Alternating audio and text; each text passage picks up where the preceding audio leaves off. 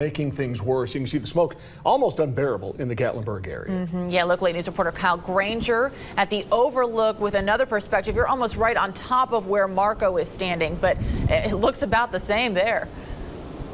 Yeah, it's really smoky here, and guys, we have breaking news right now. You mentioned that things are getting worse. We have information about a brand new fire, a spot fire, reported inside the park here tonight. Dana Sowen we're gonna make through this as best we can. This is the kind of stuff that's blowing around out here, by the way. This just blew by, and I'll let that go because we need to talk about this new fire. Dana Sowen from the National Park is with us here, and Dana, this new fire you mentioned, where is this threat now?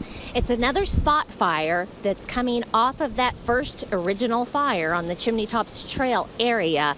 And the spot fire has been located above Elkmont near one of our old backcountry campsites, 21.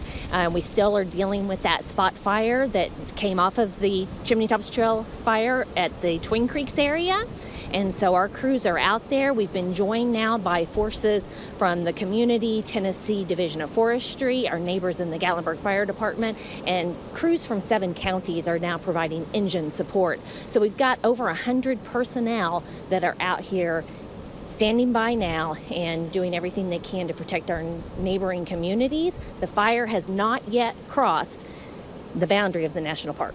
So we're still watching for that, but obviously a lot of people live outside of the park or visiting in this area. The question is, am I safe? Am I okay? Or do they listen to local officials in Gatlinburg who have asked for those voluntary evacuations? Yeah, I mean, these winds that we're experiencing now, we've had gusts 40 to 50 miles per hour. They're predicting that we could even have them in the 60 to 70 mile range. That one that just came by and about blew us over was certainly one of those powerful gusts that makes this fire behavior very erratic and unpredictable. And that's why we reported earlier the embers were flying around and potentially could have created some more of these spot fires. That's correct. So we know that original fire off of the Chimney Tops Trail had blown up to over 500 acres just overnight.